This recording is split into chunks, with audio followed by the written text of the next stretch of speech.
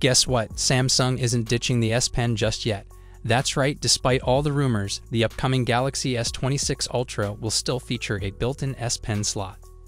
This leak comes from the ever-reliable Ice Universe, who even shared an image of what's believed to be the S26 Ultra.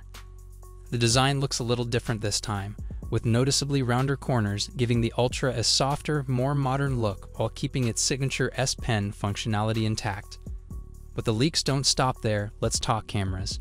Both Ice Universe and Roland Quant have revealed some juicy details about Samsung's upgrades.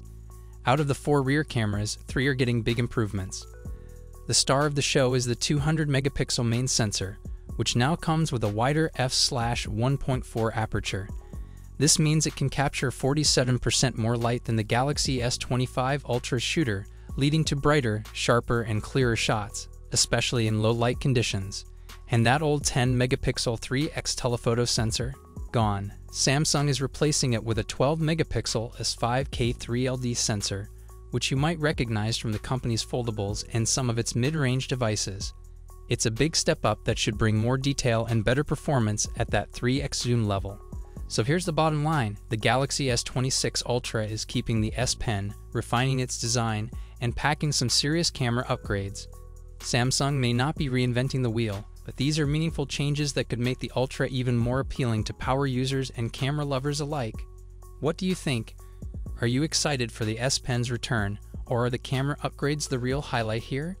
Drop your thoughts in the comments, and don't forget to like and subscribe for more S26 updates coming your way.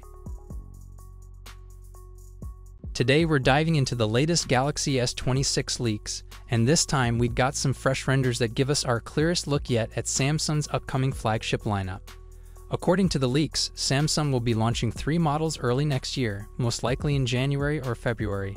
We're looking at the Galaxy S26 Pro, the super slim Galaxy S26 Edge, and of course the top-of-the-line Galaxy S26 Ultra. Now one of the biggest design changes is happening on the back. Samsung seems to be moving away from the flush-mounted camera lenses we've seen in recent years. Instead, the renders show a raised camera module, which gives the S26 lineup a bolder, more distinct look. And when it comes to the Ultra model, tipster Ice Universe has reportedly shared the full dimensions, allowing us to compare it directly to this year's S25 Ultra. The S26 Ultra is said to feature slightly rounder corners, while keeping the same minimal bezels that people loved on the S25 Ultra. But here's where it gets a little confusing. On paper, the S26 Ultra is rumored to be a bit taller and wider than the S25 Ultra. Yet when you look at the side-by-side renders, the new Ultra actually looks shorter and narrower, so either the measurements are off or the renders might not be perfectly accurate. Either way, the Galaxy S26 Ultra is shaping up to be another beast of a device, with some subtle but noticeable changes in design that will set it apart from its predecessor. So what do you think? Do you like the new raised camera module, or do you prefer the flush design Samsung has been using? And do you think the renders or the dimensions are more trustworthy here? Let me know your thoughts in the comments below. And as always, make sure to like, subscribe, and hit that bell so you don't miss out on any upcoming Galaxy S26 updates. Thanks for watching, and I'll see you in the next one. We're now going to run through the full specs, design, and expected pricing to help you decide which one is right for you, so hit subscribe now, and let's dive right into it. First up, the standard Galaxy S26. It's coming with a 6.2-inch dynamic A&OLED display with improvements in brightness and color accuracy.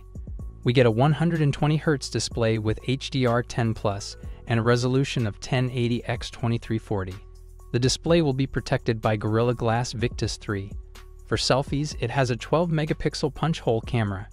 On the rear, there's a triple camera setup consisting of a wide, ultra-wide, and telephoto, but the exact sensors are still unknown. It'll be powered by the Snapdragon 8 Elite Gen 2 chipset and comes with 12GB of RAM and up to 512GB of storage, UFS 4.0. The battery is a 4000 mAh unit with 25 dV fast charging and 15 dV wireless charging.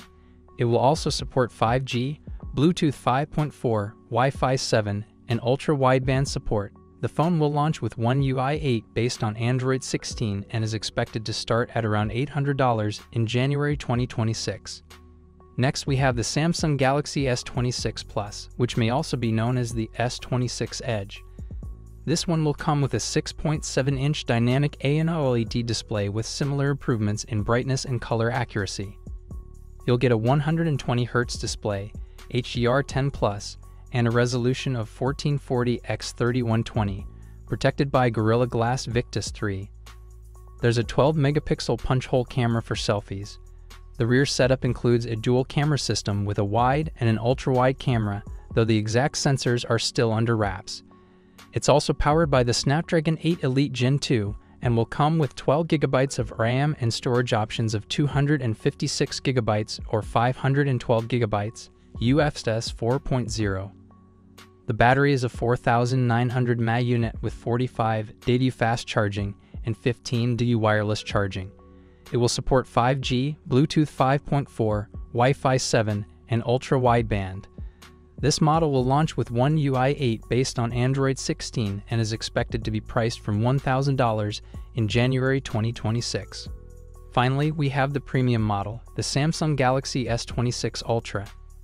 This one features a 6.9-inch dynamic AMOLED display, again with improvements to brightness and color accuracy, 120Hz refresh rate, and HDR10+, with a resolution of 1440x3120, and it will be protected by Gorilla Glass Armor 3.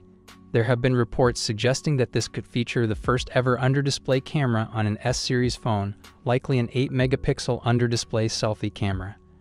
On the rear, it will come with a quad camera setup featuring wide, ultra-wide, telephoto, and periscope lenses, but the exact sensors are still unknown. The phone will be powered by the Snapdragon 8 Elite Gen 2 in all regions and will come with 12 GB of RAM and up to 1 TB of storage, UFS 4.0.